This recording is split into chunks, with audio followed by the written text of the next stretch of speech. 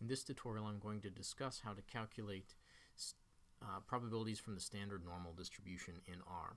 Recall that the standard normal distribution, or random variable z that follows a standard normal distribution, has mean 0 and standard deviation 1. So let's begin with one of the straightforward probability problems that we've tackled so far in class, such as the probability that z is less than 1.5. To do this, if we draw the picture, we know what we want. We want the area under this standard normal curve to the left of 1.5.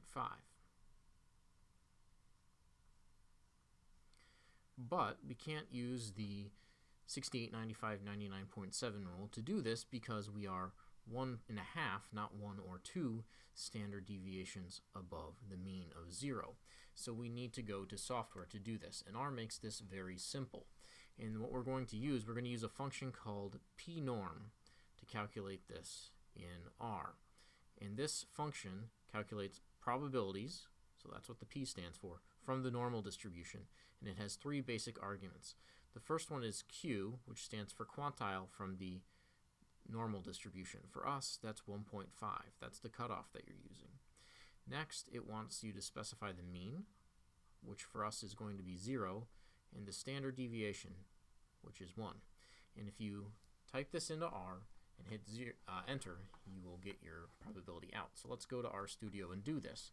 So we have pnorm 1.5, mean of 0, standard deviation of 1, and we find that the probability that a standard normal random variable is less than 1.5 is about 0.933.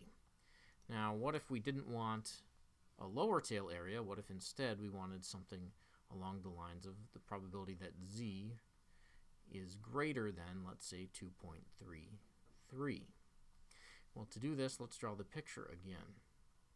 And what this is going to be is we have our mean of 0 here, and we're looking for the area above 2.33 on this normal curve.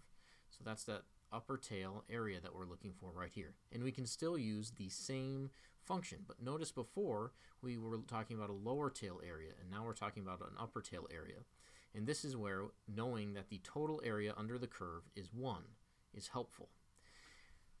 So we can go to R again, and knowing that the total area under the curve is 1, we know to calculate an upper tail area, we do 1 minus pnorm in what we want. So 2.33, mean 0, standard deviation of 1, and that gives us our upper tail area of approximately 0.01.